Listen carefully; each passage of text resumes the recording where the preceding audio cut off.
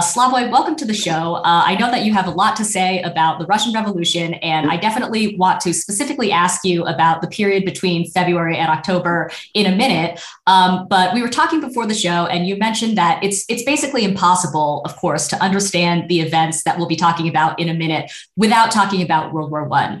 So when we're thinking about the Russian Revolution, where should we begin, and why should we start with World War I?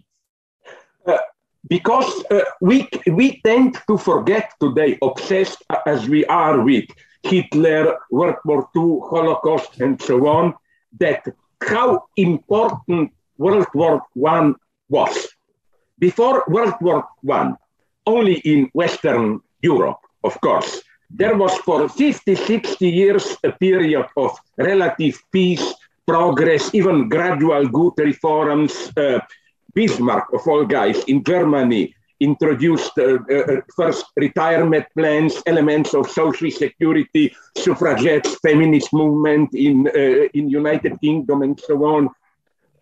And the enigma, even today, for historians is how comes that then, all of a sudden, 1914, it exploded into a tragedy. Of course, this tragedy was preparing itself from before. But here things get complex. Do you know that for 20 years before 1914, even more, everybody was talking about possible European conflict, but nobody took the possibilities seriously.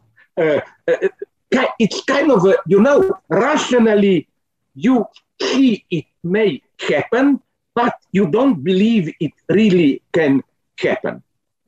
Although, on the other hand, there were some absolute geniuses, and since usually people dismiss Engels as, the poor stupid guy, Marx the true genius, one should emphasize here, and maybe I even already mentioned in some previous shows here, but because we, the remaining half Marxist, whatever you call us, like to we are often reproached how, okay, some interesting theories in Marx, but usually they are a mess as far as we go into empirical predictions. Do you know what absolute genius Engels was? In a letter from 1882, he wrote to a journalist that the way things look, in a couple of decades, there will be an all-European war. The cost will be 10 million lives, dead corpses. You know what's today the official number? 9,800,000. Then he said that Germany will probably lose, and it will be France and United Kingdom against Germany, and on the other side, Russia against Germany. And he said maybe the result will be Engels, a revolution in Russia. And then comes the true stroke of a genius.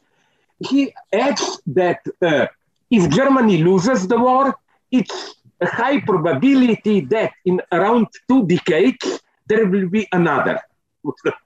It's breathtaking. Engels had an incredible practical sense. No, we Marxists are not the stupid guys who have our dreams and so on. It was so... all this, even Lenin saw this clearly, that there is a chance. He was nervous. Although at the beginning, we must admit, Lenin was surprised. We all know the well-known story of the big betrayal of European social democracy. A part of 2 parties, Russian Bolsheviks, and one must say this because we all know when you say Serbia, you think about Milosevic and so on, and Serb social democrats were the only 2 social democracies which voted against war credits, didn't fall into this patriotic torrent, whatever. So you know the story. Just to get it clear what a surprise this was for him, that when Lenin got the German, he was already in Switzerland, I don't know where, the newspapers announcing the German social democracy voted for the war credits, he was sure that these were fake news. that secret services printed these newspapers, that it couldn't happen, and so on and so on. But then Lenin did what in the moment of deepest crisis and defeat every great leftist does. He moved to a secluded place, Switzerland, and begin reading Hegel, other things. No? And Etienne Balibar, in a good analysis, demonstrated how it's a nice paradox, what we usually perceive as Lenin's opportunism, like we should never forget, but we'll come to this later, that Lenin knew how to analyze the situation and find weak links. Like for Lenin, the motto was not proletarian revolution. The motto was peace and freedom, freedom and land to the farmers, and so on. You know, so he saw an opportunity, Lenin. Especially, he saw the big failure of the social democracy. Maybe just to finish with this World War I, you know why this is important? Because we tend to forget today, with all this focus, and it is an undescribable horror of Holocaust, World War II, what horrors were nonetheless happening in the 19th century, when imperialism was fully blowing, progressing, and so on. Like, sorry if I repeat myself here, but it's so important to know this. Like, when people say, but never there were such mechanized mass murders and so on.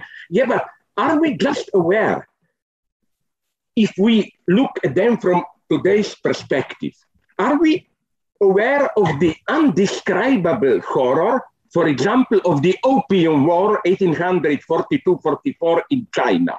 What people don't know, they usually think, yeah, China was a country in inertia, weakened already. No, in 1820, China was by far the strongest economy in the world. Not per capita, it was United Kingdom, but brutto altogether. And you know, it was the second strongest economy in the world, India, at that point. And then it was the result of colonization that first India went to ruin. It's also not true what some say, but nonetheless, British colonization to India brought organization and so on. No, in 19th century, there were much stronger hungers and chaos under British colonization. They just did what they already learned in Ireland, how to simply isolate the part where hunger is. But let's not lose time with this. What I want to say is that what happened, my God, is that then it was the big business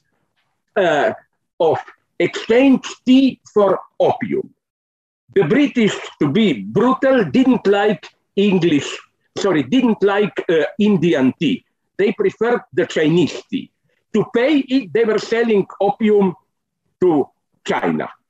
And it was an incredible human catastrophe. I mean, millions of people addicted and so on.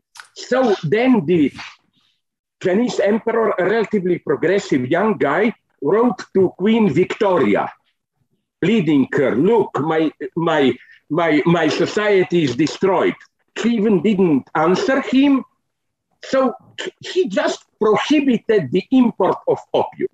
Declaration of war from England, some other countries. You know with what excuse? And I'm coming to my joke. It's incredible. The excuse was that free trade is the basis of civilization. So if you prohibit free trade, you make a step into barbarism, and it's a duty of civilized nation even by a war to bring you back into shared market. Now, you notice the result of this. In 20 years later, around 1845-50, do you know that Chinese brutto product fell by 2/3? What was the strongest economy? It was simply chaotic, impoverished, and so on. Okay, I will not go into details. Just one more thing is worth mentioning here. sorry, I cannot resist saying this. It's a beautiful sarcasm. When people tell me, but okay, things were done like this at that point, you know, my answer is this one. But imagine, since humanitarians like to measure the humanitarian record of other countries with today's standards. Okay, let's apply today's standards to United Kingdom. And I like this dream. I once used this in Mexico. I got an applause. Today, the big bad guys are cartels from Colombia and Mexico. What if they were to exert a force on their country to declare war on countries so that Mexico and Colombia would declare war on United States for trying to prevent the peaceful export of opium and other drugs? So that's what was done at that point. When we are so focused on 20th century horrors, we tend to lose from sight the absolutely breathtaking horror of it. That's okay. Let's not get lost. But what my point is this one: it wasn't just the war; it was the end of a certain model of development to which even Engels, now comes the relatively bad news on Engels, a trap into which even Engels got caught when in around 1800, towards the end of his life, 91 to, he wrote a well-known introduction, I forgot to which text, I think Class Warfare in France, where he says, maybe, it was the time when German social democracy was winning votes, maybe we will even not need a revolution, maybe simply, gradually, we will win by voting, and there will be a peaceful tradition. Another mistake of Engels, which is especially actual for us today, is that he was obsessed with standard image of who is a proletarian. You know, that's an interesting analysis. In every epoch, one specific strata becomes the symbol of proletarian. At that time, I would say it was either steel workers or miners or something like that. Like that's the true working class. And Engels didn't see enough how already at that point, third world exploitation and things like this were integral part of capitalism. The only way to understand capitalism is not to focus on this most developed modern proletariat, but to include all those, to use terms of David Harvey, whose work is non-valorized. It's women, it's those whose environment is ruined, and so on and so on. You know where this Engels mistake shows clearly? Like, till the end of his life, he was opposed. I don't care about it. I'm not a nationalist, but our enemies here use this all the time. Engels was opposed to too much freedom for Southern Slavs, Slovenes, Croats, and so on. In a way, he was right to oppose it, because all European left remember how, without the interventions, not so much of Russia, as also of Croats, Slovenes, who were on the emperor's side, the 1848 revolution may even had a chance to succeed. But what Engels thought, as he wrote, I don't care about Southern Slavs, I only worry about them so that they will not prevent the success of another revolution with Europe. For Engels, the big point was the liberation, self-emancipation of the working class. And I think all this traditional, one has to say this, Marxist vision was also interrupted, disintegrated with World War I. It wasn't, this is just an aberration, then we will get that to the old class warfare and so on and so on. No, everything changed. And I think Lenin clearly saw this, that it's not just a short break, then we will return to old social democratic struggles and so on and so on.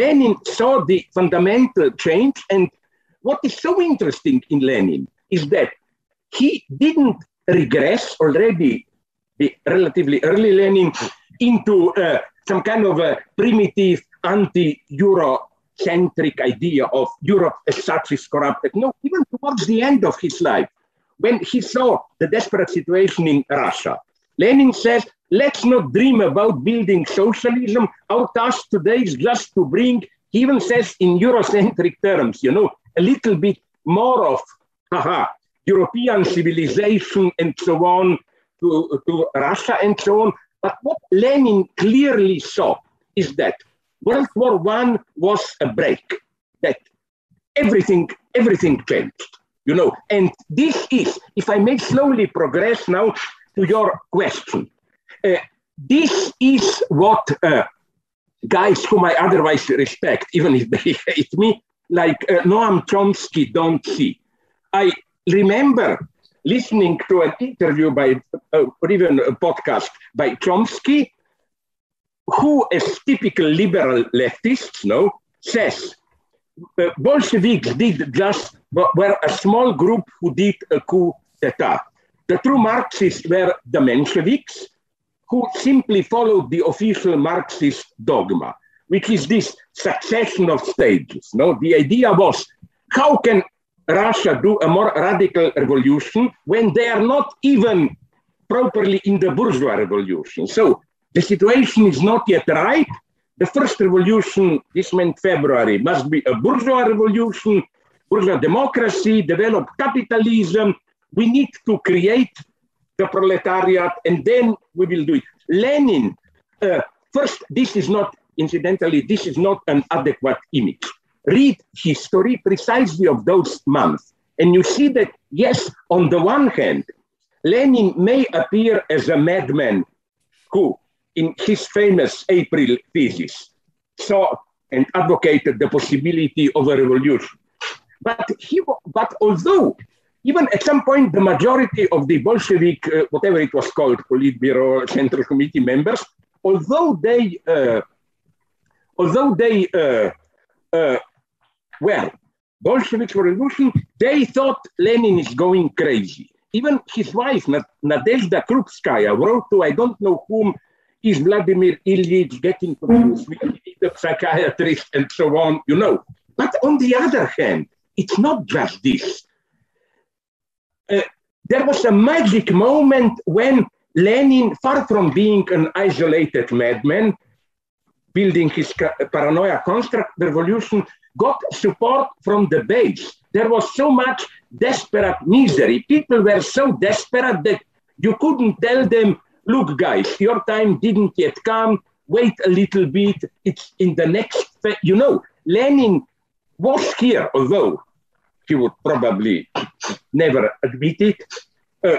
Lenin was here already thinking at the level of Walter Benjamin, that the big thing is, this was Benjamin's big obsession, to get rid of these gradual phases of revolutionary movement. First this phase, then another phase. No, that's what Lenin learned from Hegel, who is usually dismissed as the great madman of everything conceptual. No, precisely this contingency and non-contemporaneity of philosophy, of historical development. Yes, there are phases, but sometimes contradictions get condensed in one situation, and then Lenin, in a way, saw, although I'm also very critical on Marx, but Lenin also saw how if in the long term you want to promote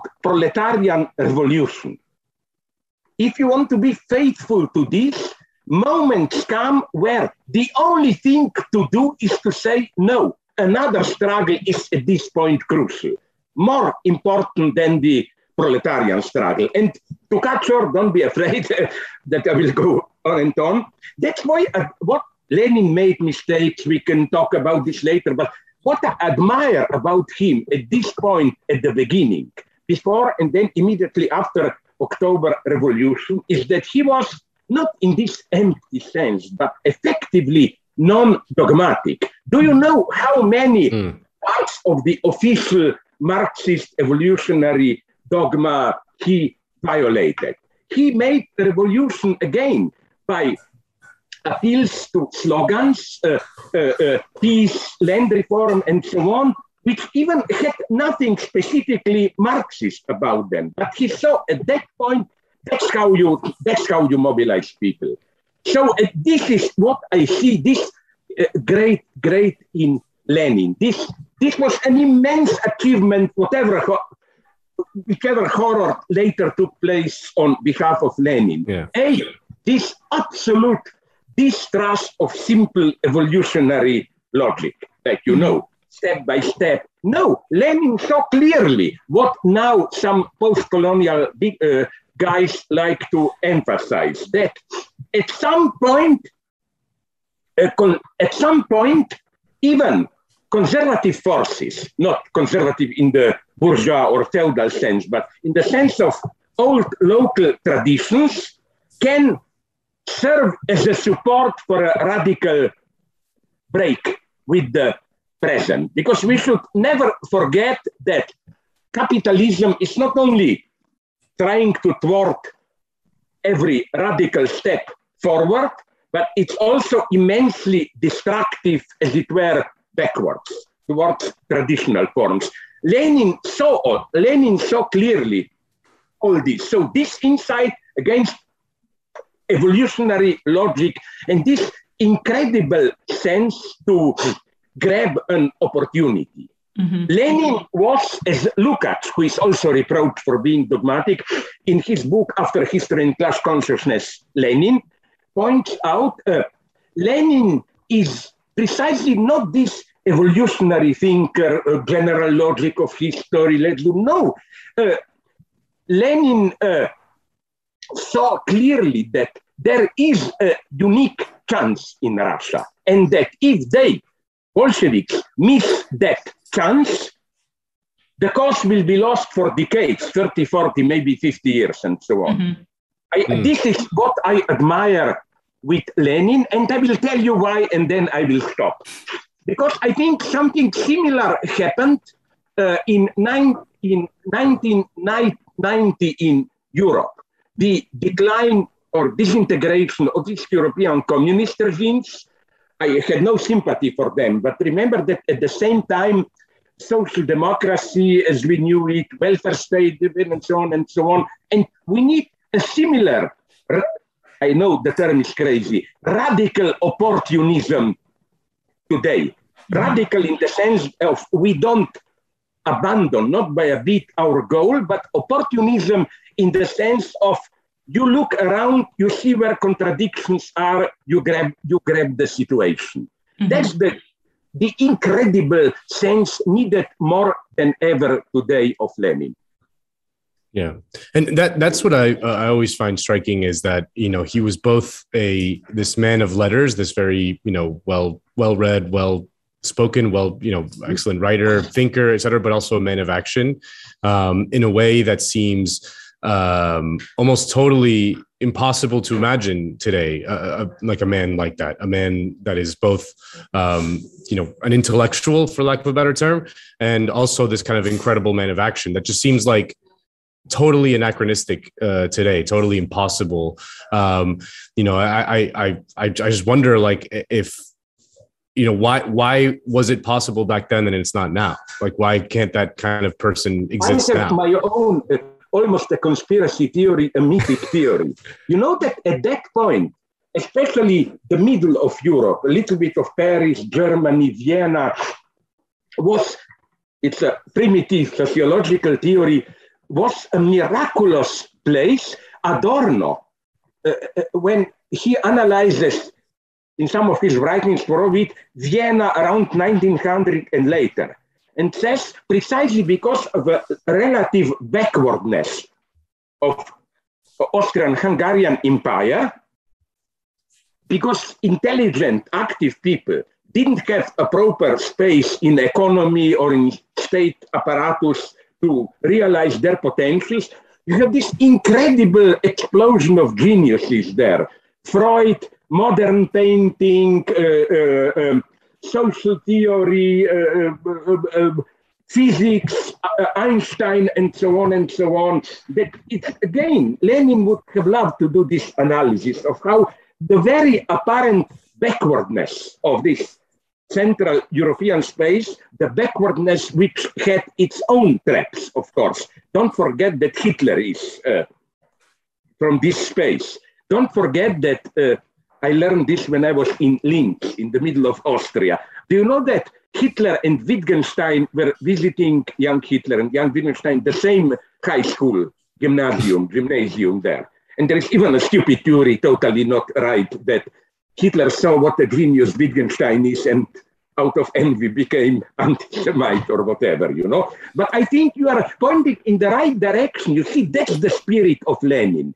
Let's not say, this is the progress of history, oh, this is the most progressive part, there thing will happen. No, sometimes the true break comes precisely from the less developed part. As even Hegel hinted, and Marx knew, the top movement of philosophy 100 years ago was Germany, precisely because it missed the revolution, French Revolution, and so on. You know, that was the spirit of Lenin. If you like this video from The Jacobin Show, please hit like and subscribe and share with your friends. Thanks.